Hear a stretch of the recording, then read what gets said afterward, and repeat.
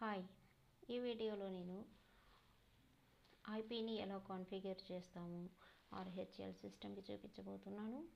నేను ఇప్పుడు లాగిన్ అయినాను రూట్లో.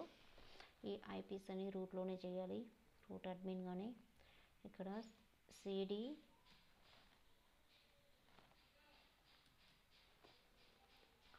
ఆ చిన్న స్క్రీన్ అలాగే ఉంటుంది.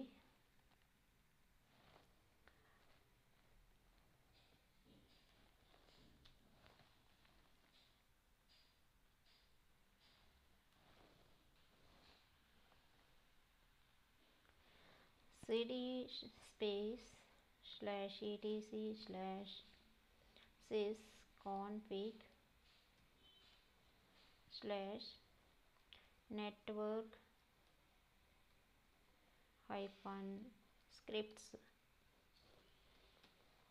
అనే ఫైల్ని ఈ డైరెక్టరీలోకి వెళ్ళాలి.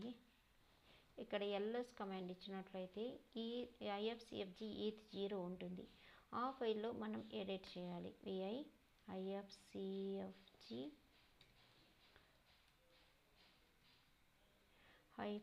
-ETH0 అనేటటువంటిది ఫైల్ నేము. దాన్ని ఎంటర్ చేయండి. ఒకసారి చెక్ చేసుకోండి, కరెక్ట్గా ఉండాలి. కాన్ఫిగరేషన్ ఫైల్ ఇది. మనకు సమ్ ఇన్ఫర్మేషన్ ఉంటుంది ఇక్కడ, దాన్నంతా డిలీట్ చేయండి ఫస్ట్. నెక్స్ట్ ఫస్ట్ లైన్లో అప్పర్ కేసులో డివైస్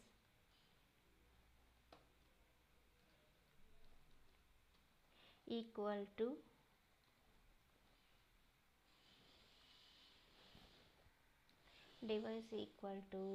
ETH0 స్మాల్ లెటర్స్లో ఇవ్వాలి. ETH0 అనేది. సెకండ్ లైన్లో IPaddress ఈక్వల్ టు, అది అప్పర్ కేసులో ఉండాలి. IP address 192.168.1. ఒకసారి చెక్ చేసుకుందాము.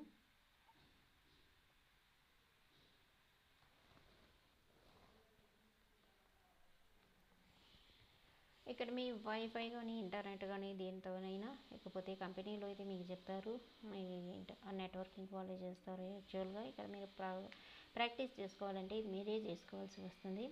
నాకు ఇక్కడ IPv4 అడ్రస్ నా ఇంటర్నెట్లో 192.168.1.3 ఉంది. నేను ఇక్కడ 1.4ని ప్రొవైడ్ చేస్తాను. నెక్స్ట్ అప్పర్ కేసులో నెట్ మాస్క్ అని టైప్ చేసి ఈక్వల్ టు 255.255.255.0 అని ఇవ్వండి. ఇది నెట్ మాస్క్ వాల్యూ. సేమ్ ఇవ్వండి, నెట్ మాస్క్ ఏం ప్రాబ్లం లేదు. Next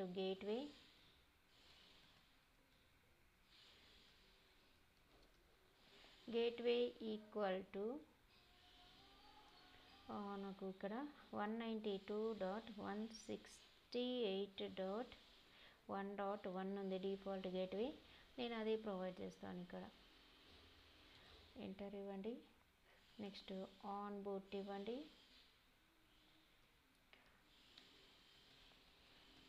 on boot equal to SN ఇవ్వండి స్మాల్ లెటర్స్లో.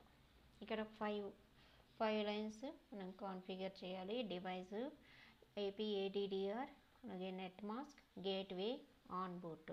ఈ 5 లైన్స్ కాన్ఫిగర్ చేసిన తర్వాత సేవ్ చేయండి ఈ ఫైల్ని. ఒకసారి ఫైల్ సేవ్ అయిన తర్వాత మనం నెట్వర్క్ని రీస్టార్ట్ చేయాలి. నెట్వర్క్ రీస్టార్ట్ చేయడానికి సర్వీస్ RHL కాబట్టి ఇది సర్వీస్ అనే కమాండ్ని యూజ్ చేస్తాము. నెట్వర్క్ నేమ్ అంటే నెట్వర్క్ రీస్టార్ట్ అని ఇవ్వండి.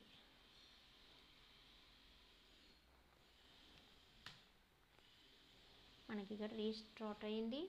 ఇప్పుడు పింగ్ ఇచ్చినట్లయితే 192.168.1.4 ఇచ్చాం కాబట్టి పింగ్ అవుతుంది ఇక్కడ, కానీ ఇక్కడ పింగ్ అవుతుంది ఎప్పుడైనా కానీ. మనకు అవుట్ సైడ్ మనకు విండోస్లో ఉండే కమాండ్ ప్రాంప్ట్లో ఇది పింగ్ అవ్వాలి.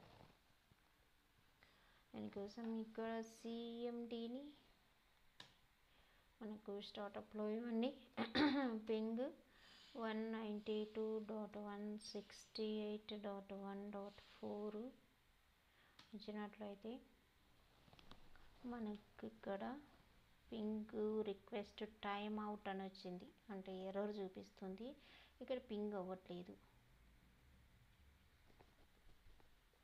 మీరు చూసినట్లయితే రిప్లై ఫ్రమ్ 192.168.1.3 అనేది నా యొక్క ఇంటర్నెట్, అంటే నా వైఫై IPv4 అడ్రస్. అది డెస్టినేషన్ హోస్ట్ అన్రీచబుల్ అని వచ్చింది, అంటే డెస్టినేషన్ హోస్ట్కి చేరలేదు అది.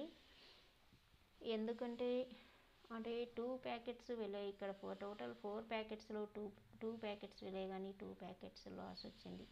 అంటే డెస్టినేషన్ హోస్ట్ ఏదంటే నా వర్చువల్ మిషన్కి ఈ నెట్వర్క్ అనేది చేరలేదు. దీన్ని ఎలా సాల్వ్ చేస్తానో చూడండి. మినిమైజ్ చేసుకోండి, ఇక్కడ రన్ పింగ్ అవుతూనే ఉంటుంది. Ctrl+C ఇచ్చేయండి.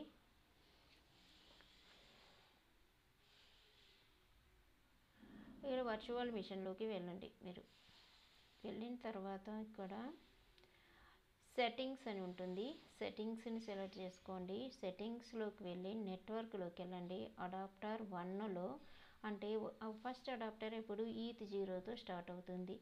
నాట్ ఇక్కడ మనం ఏం తీసుకోవాలంటే బ్రిడ్జ్ అడాప్టర్ అనేది చేంజ్ చేయాలి. బ్రిడ్జ్ అడాప్టర్ చేంజ్ చేసినప్పుడు దీన్ని సెలెక్ట్ చేసినట్లయితే నేమ్, ఇక్కడ 3 నేమ్స్ ఉన్నాయి. Virtual box host only Ethernet అడాప్టర్ని ASIX అని, అలాగే Intel are dual brand wireless అని. ఇక్కడ డ్యూయల్ బ్రాండ్ ఉండాలి, ఇంటెల్ ఆర్ డ్యూయల్ బ్రాండ్ అనేది సెలెక్ట్ చేసుకొని ఓకే ఇచ్చి చూడండి. ఇప్పుడు కమాండ్ ప్రాంప్ట్లోకి వెళ్ళినట్లయితే మళ్ళా కమాండ్ ఇస్తాను, పింగ్ సేమ్ ఏదైతే నేను అసైన్ చేశానో ఆ IP అడ్రస్ మీరు ఇప్పుడు చూడొచ్చు. మీకు పర్ఫెక్ట్గా IP అడ్రస్ కాన్ఫిగర్ అయిపోయింది నా సిస్టమ్కి. నాకు ఆల్రెడీ నేను పుట్టి నాకు సిస్టంలో ఉంది, దానితో నేను ఇప్పుడు లాగిన్ అవుతాను డైరెక్ట్గా. 192.168.1.4 ఇంకేమీ ఇవ్వాల్సిన అవసరం లేదు. ఆటోమేటిక్గా 22 పోర్ట్ తీసుకుంటుంది, SSH ప్రోటోకాల్ని అసైన్ చేసి ఉంటుంది. కాబట్టి డైరెక్ట్గా ఓపెన్ చేసినట్లయితే ఫస్ట్ టైం ఇది ఇక్కడ సెక్యూరిటీ అలర్ట్ అడుగుతుంది, ఎస్ ఇవ్వండి. SSH సెట్టింగ్స్ అని కొంచెం చేంజ్ చేసుకుందాం. ఎవరికైనా అది చిన్నది అంటే కష్టంగా ఉంటుంది కాబట్టి సెట్టింగ్స్ని చేసుకొని అప్లై చేసుకోండి. మీకు పెద్ద పెద్ద లెటర్స్ ఫాంట్ చేంజ్ అవుతుంది.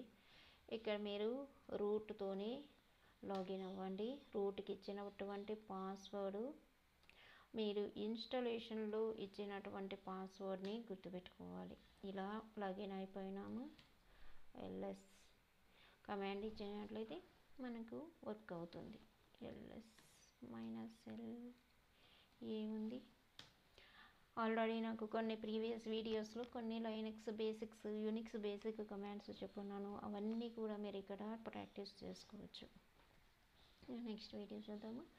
సబ్స్క్రైబ్ చేసుకోండి నా ఛానల్ని, మీకు ఫర్దర్ వీడియోస్ వస్తుంటాయి. ఎవరైతే లైనక్స్ అడ్మినిస్ట్రేటర్ అవ్వాలనుకుంటున్నారో వాళ్ళు ఈ వీడియోస్ని ఫాలో అయిపోతే మీరు నేర్చుకోవడానికి ఈజీగా ఉంటుంది. Okay friends, thank you.